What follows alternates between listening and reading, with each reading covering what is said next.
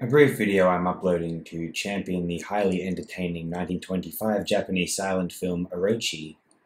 The title translates to Serpent in English. Possibly the creative genesis of the samurai film as we know it today, Buntaro Futagawa directs iconic star Sumisaburo Bando in this exciting, merciless, impressive production. I don't know if films like this were considered dime a dozen at one time in Japan, but this one certainly impresses me. I enjoy it much in the same way I enjoy the later samurai cinema of the 20th century, although this silent picture's emphasis on visceral close-ups, painterly framing, and crushing montage also has me enjoying it as an early experiment in cinematic communication. My favourite piece of technical creativity in this film, to my memory, occurs during this climactic duel between our protagonist and the countless policemen. During several shots panning over the determined soldiers, numerous frames are removed to give the impression of jump cuts throughout said pan. In general, the editing becomes very adventurous towards the end of this sequence as the protagonist, Haseburo, becomes increasingly overwhelmed with the sheer number of armed men around him. Cinema can be most fantastically effective at transmitting the data of consciousness, to borrow Godard's phrase. Everyone ought to view Orochi, if one loves silent films or samurai cinema, or is unfamiliar with either. No matter what your circumstances, viewing 1925's Orochi will be an enriching, rewarding experience. Orochi set a standard for the depiction and choreography of sword fighting in samurai pictures of decades to come. But don't take my word for it. I would like to share, if you will, Matsuda Film's entry on Orochi. Matsuda Film was established in 1952 by Matsuda Shinsui with the goal of excavating and restoring Japanese silent films. In July 1925, Bando Sumisaburo, known as Bantsuma, began Bantsuma Productions, the first Japanese independent production company headed by a star. Orochi was its second film. The film begins with an ominous warning.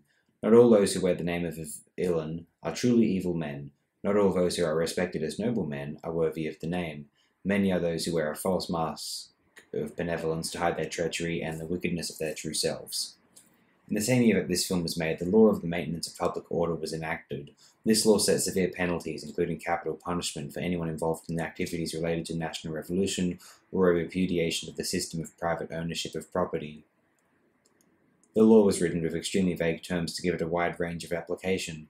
It was used extensively by the government to repress liberal reformers and writers. The law for the maintenance of public order remained in place until it was repealed in 1945 by order of the occupation forces. 1925 also saw the introduction of compulsory military training for all students in junior high schools and above. After the relatively liberal and creative Taisho period, which lasted a mere 15 years from 1912 to 1926, Japan was about to enter the darkness of Showa, an age that saw the rise of a national and military fanaticism that led Japan down the path of war to eventual defeat and destruction. This film's protagonist, Haseburo Kuritomi, is an honorable lower-class samurai who, despite his noble ideas, is rejected by the evil forces that dominate his society. Until the beginning of the 1920s, all period films followed essentially the same plot, which is standard in the films of Ono Matsunosuke, the first star of Japanese cinema. The heroes of these films, proud samurai of the upper classes, inevitably prevail over their villainous opponents as they defend what is right. Suzukita Rokuhai, who wrote Orochi's scenario, had a different message to convey. His film was a response to the changes that he saw happening around him in Japan, a cry in the dark against the forces of fascism and imperialistic authoritarianism.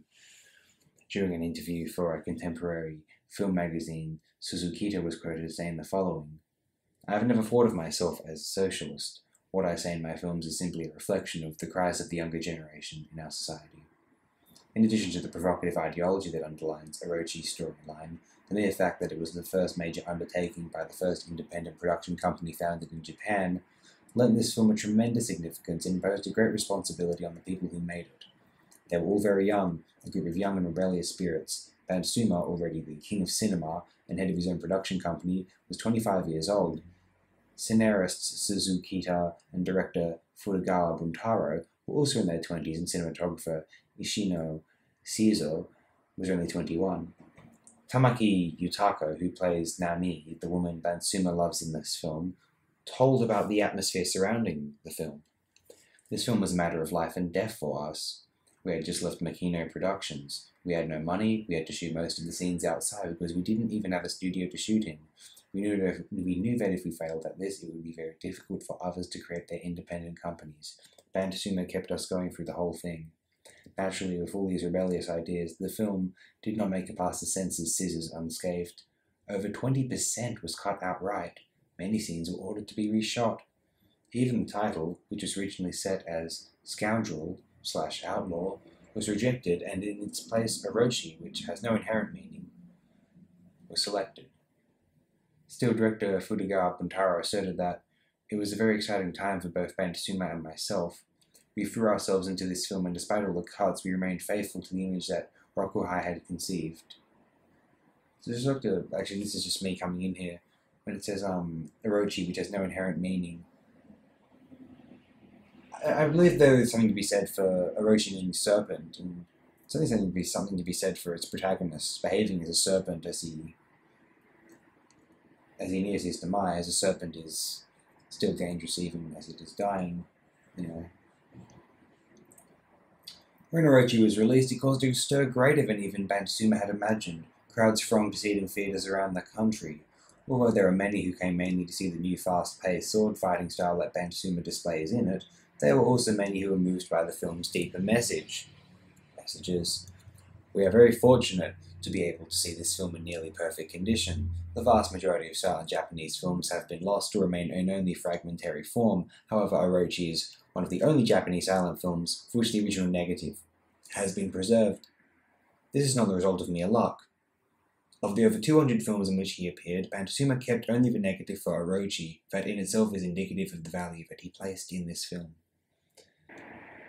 The Benshi, narrator, performance on this film was done by the late Matsuda Shinsui. Fortunately, before his death, Mr. Matsuda completed recorded versions of his Benshi performance on over 40 silent works. Undoubtedly, Orochi was one of his favourite films.